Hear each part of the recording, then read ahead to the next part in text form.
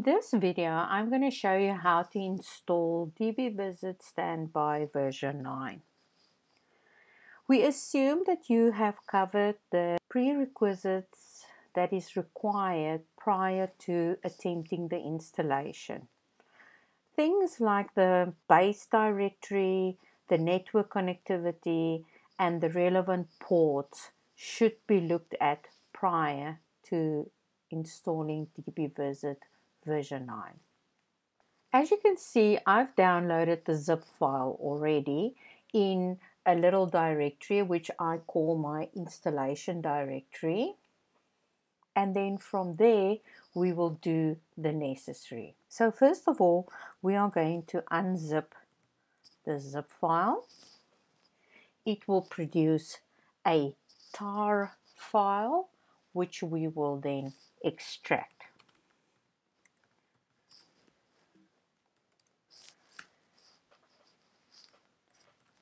As you can see, from that extraction, we now have a Dbvisit directory, and within that Dbvisit directory, we've got an installer directory. And from here, we are going to run the installer. Just for information, I am on my primary host, which is Dbvlab01. Okay, so it is now asking me to confirm the Dbvisit base directory, and this is where we recommend you install your Dbvisit Standby software. If you want to put it somewhere else, for example under U01 or where you have enough space, please do so. Just make note of that. As indicated, there's my installer directory, and this is going to be my base where I work from going forward. So I'm happy with that. Alright, so it picks up that I've got that already created. It tells me the installer version, and I've got nothing installed yet. So we are going to choose number 1, which is installing components, and then I'm going to say 1 again because we want to install the core components. It verifies my Dbvisit base, which is USR Dbvisit, and I hit enter. For dbvnet, it is now going to ask me a couple of questions. The first one of which, what is this local host name? And this is Dbvlab01, so I'm happy with that. The port name for dbvnet on the server 7890, part of the prerequisites I sorted. Then the remote host, in this case, will be the standby host. So I need to change this and say Dbvlab03 is my standby host. The port that was opened on that server for dbvnet is 7890, again part of the prerequisites. I enter. Then we provide a little passphrase to establish secure connections, and it gives me a summary of the dbvnet configuration. And I hit enter to continue. Now we're going to do the same for dbvagent. So dbvagent, we're only going to configure on this server, on the primary server with this installation. So Dbvlab01, enter. The port for dbvagent 7891, also part of the prerequisites. And then it asks me for the passphrase, and I'm using the same passphrase throughout. And there it gives you the summary for dbvagent. And with this, it now provides us with information of the installation. It has installed the core, which is dbvctl. It has installed dbvnet, dbvagent, and there you can see a summary.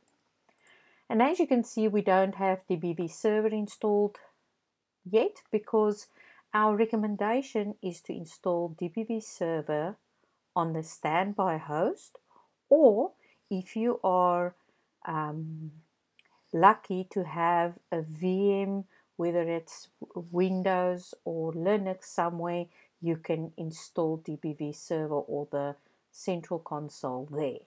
So just for demonstration purposes, I'm going to show you the same on the standby server. So we're going to unzip, then we're going to extract the tar file. So we're going to say tar minus xvs. Oops, I need to say tar.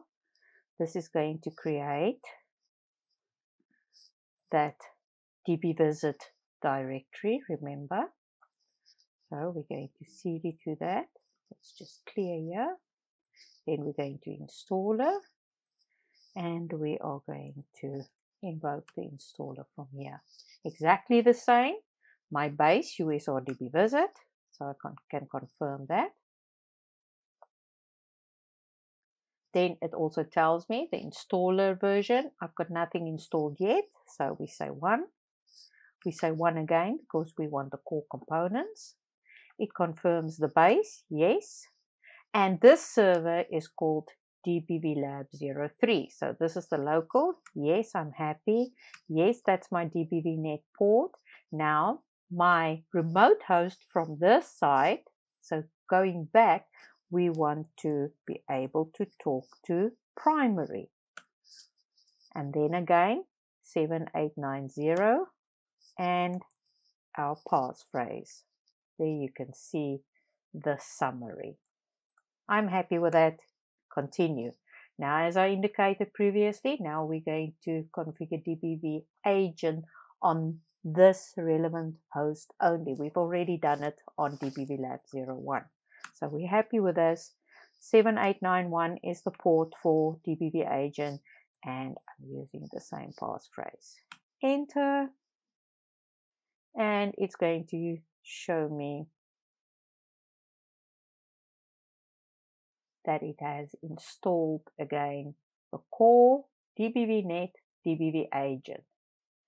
Now we want to run the console of the standby server. So we're going to choose 1, and then we're going to choose, as you can see there, 5. So here it's going to say give the host name to be used for Dbvserver, and we want it to be Dbvlab03, my standby server. That's correct. Prerequisites again, the port for Dbvserver, the console, is 4433. And to confirm that we are making use of this local listener address, we say Dbvlab03 again. We're happy, and it installs Dbvserver for us. So now you can see that all the components have been installed on the standby side. The next step is to ensure that we start these processes. So on each of the hosts, we will now go to our base, and we will start each of the components. And you can start them in any order. No need to have certain ones before other ones, etc. So it is fine. So on the primary, we only have Dbv agent and dbvnet. I have started them with the component -d start, and just to check that it is running, there you have that. And the same